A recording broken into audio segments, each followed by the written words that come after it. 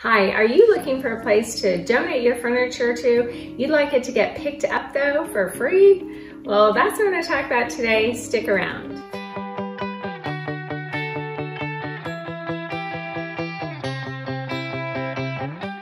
Hi, I'm Annie Baker. I'm a realtor here in Silicon Valley and I specialize in selling houses. And honestly, I think I get asked this almost once a week, at least twice a month.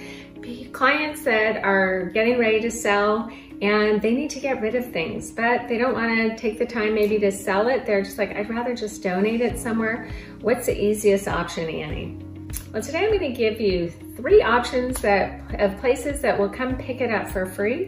And then I'm going to give you 4 options of other places that you actually have to do a little of the legwork, but it might be worth it too. Okay, let's start with the 3 easy ones. Number 1, Habitat for Humanity. I love this organization. Most people think of them as building homes for people in need. They also do a lot of remodeling or maintenance, updating kind of things for people in our community. And they also do a lot for our senior community. You know, I'm passionate about my seniors.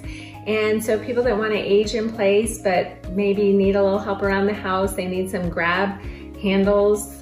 So in case they're unsteady, don't want to fall in the shower, or they need ramps. Maybe they just need to update a few things in a kitchen just to make it more accessible for them. Habitat Humanity does that too. So I love donating to them. I really feel like they make a big impact in our community. The good news about them too, they will take more than just furniture. So I also have a lot of clients before they're gonna sell, we might fix up a kitchen or bathroom. A lot of times they have cabinets that are still in really good condition. They're just dated and it just doesn't work for them before we sell. We can donate those cabinets to Habitat for Humanity. So I love that. So again, they'll take furniture, they'll take all your appliances, they'll take flooring if you're updating your flooring, but you can salvage the flooring from underneath. They'll take carpet, like I already said, cabinets, tools, they'll take all of that stuff. So they have a store downtown San Jose that, you know, people can actually go buy those items, or they will use those in houses that they're updating for other people. Another little side tip, if you are looking to upgrade your appliances, but maybe you don't want to pay top of the line brand new, go to their store and you'd be shocked at some of the great like stainless steel appliances you can get there that are gently used and get them at a big discount.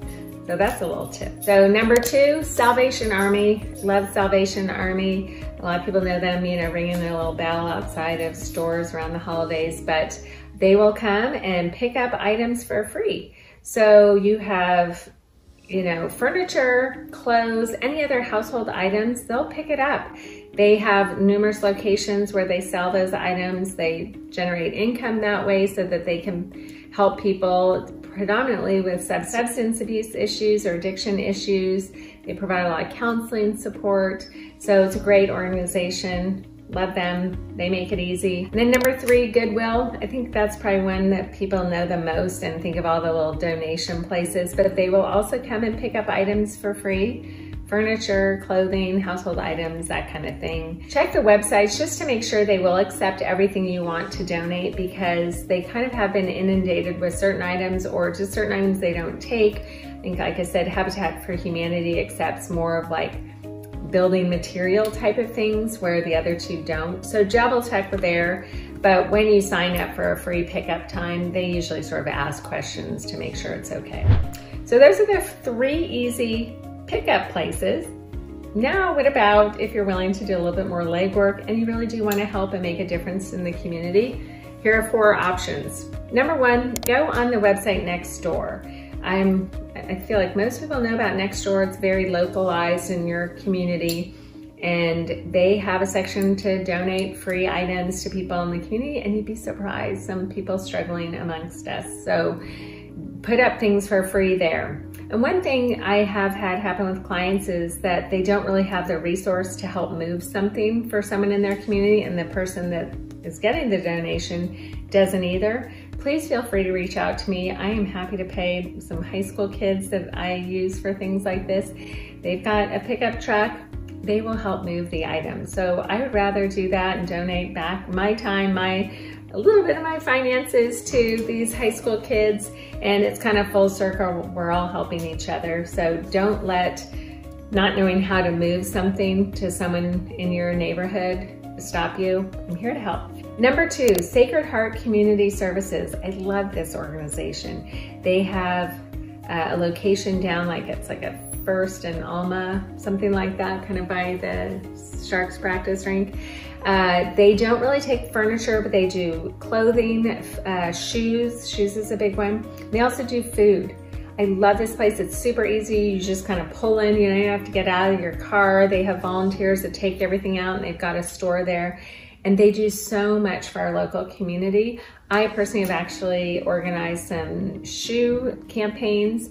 So I will pick up anyone that's willing to donate old shoes, just leave them at your door and I pick them up. I can't remember, I think the most we donated once was like 2,000 pairs of shoes. It's fantastic. So I'll probably do another one of those at some point. Hopefully you'll be able to participate in. But love this organization. They really do a lot for our local community. Again, you do have to make the effort to go down there and drop it off, but I don't know, I think it's worth it sometimes.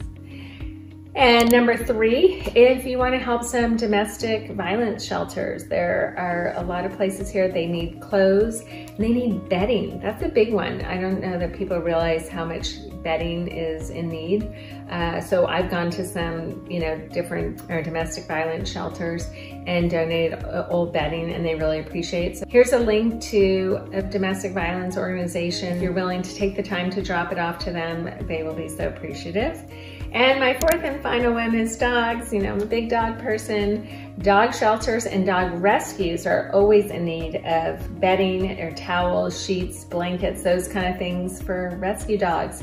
I typically go to the one, either the Humane Society on Monterey Road in San Jose, or there's one in Milpitas. Drop off old comforters and blankets, and they are always in need of that. So I've provided all the links to everything I've mentioned here below, so feel free to click away. Let's pay it forward, people. Help each other out in our community. I'm always here as a free resource. Lean on me for any of this, anything about real estate. I am here.